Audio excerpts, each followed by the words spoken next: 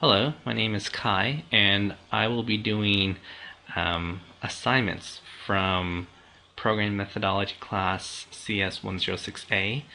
I believe that this course is a terrific class. If you have the chance to look at the lectures and view the website, you can find a lot of resources. I personally have been going through some issues trying to navigate through some of the assignments, and had I known more about it or known more tricks to it, I would have been able to accomplish it faster and with less complications. But here I am making these videos to help you figure out how to do these assignments swiftly and with better understanding. Now, the first thing that you're going to need is the software called Eclipse, and if you don't have the Stanford version, you can definitely download any other version. Just make sure you have the Stanford version plugins so that you can have the same run buttons at the top. That doesn't come standard with the normal Eclipse. And let's begin.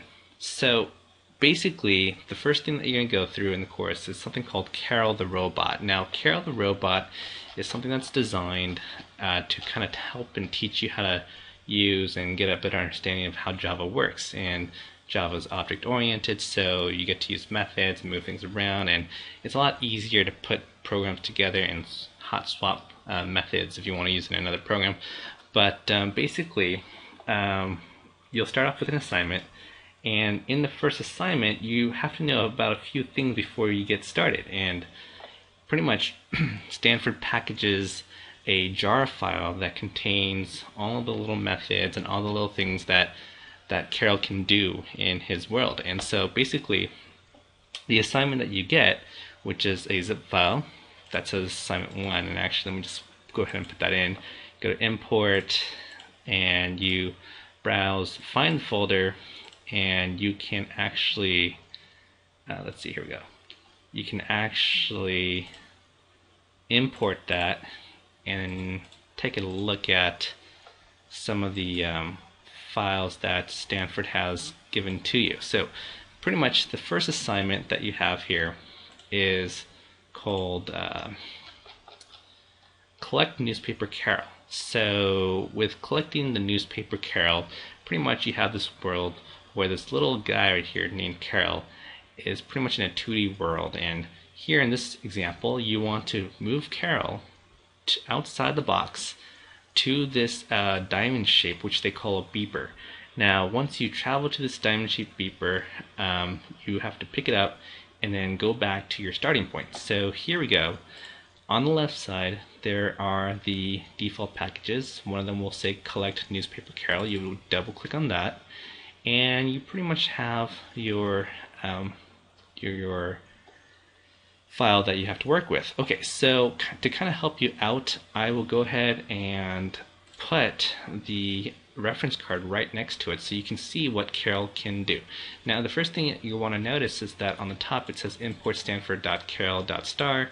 That is the packages that Stanford has made to operate Karel, and in order to use that package or part of that package, once you make the file, which is public class CollectNewspaperKarel, you want to go ahead and extend a subclass called Karel. Now, what Karel does, and it would have been nice if someone told me this, but when you extend, when it extends Karel, Karel comes with 4 basic moves, and those moves are move, turn left, put beeper, and pick beeper. Now, you don't have to worry too much on how they actually work, but just know that what they do is what they do. Like the word move means that it's going to move by 1 space. Turn left will rotate the Karel 90 degrees to the left. Put beeper implies that the Karel can drop a diamond shaped beeper, and then the pick beeper allows the Karel to pick up any beeper that is in the world. Now, basically, again, going back to the assignment, we want to be able to move the Karel outside the box, so we have to create an algorithm. Now, the algorithm here pretty much can be in any way. You can have the Karel move around in the box, move the Karel move forward, to the right, and to the left, make the Karel move down to the right, and then down to down the left, and then straight. All these can work, but then just starting with what we already know, we know that we only have a move and we only have a turn left. So just for now, let's go ahead and devise an algorithm that allows Karel to operate and accomplish the task of picking up the newspaper. So let's go ahead and get started. The first thing that you want to do is you want to go ahead and move the Karel forward twice. So in order to do that, I would just type in move with my parentheses, okay, and then type move again. Now notice how there's like a little red squiggly underneath my move, okay? So I actually forgot to tell you to do one more thing, which is you gotta type in your public void run, okay? This is pretty much the main code that you need to type in to get your program started. So it initializes the program so it actually operates. So you have to do it all in the public void run. Later on, there are some variations of this, but for now, you just got to stick with public void run. Now, the first thing again, we want to go ahead and move forward once, move forward again, and then we got to move right. But the problem is that if you look at our card, it says turn left, and that's what Karel can do. He can only turn left. So let's go ahead and take a look at what we need to do. If we make Karel turn left, he would need to turn left again, pretty much turn left 3 times in order to make one right turn. So we're going to go ahead and put turn left with a turn left, and one more turn left. Oops. And then once he's in the proper direction, we'll have him move, then turn left again, because he needs to face outside, and then he has to move outside, and then now once he's outside he would be over the beeper. In this case we want to go ahead and have him pick the beeper. So picking the beeper, pick the beeper, keep in mind this is case sensitive, so B has to be uppercase in order for it to work.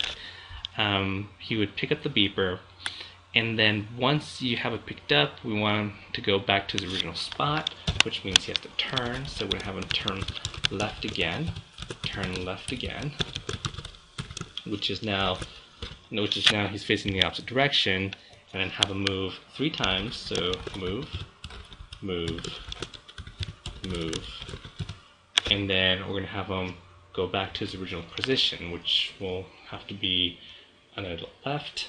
So turn left, turn left, turn left, and once he turns left 3 times, we'll have him move back into position. And if you really want, we can go ahead and have him turn left back into his original direction, which means another 3 turn lefts.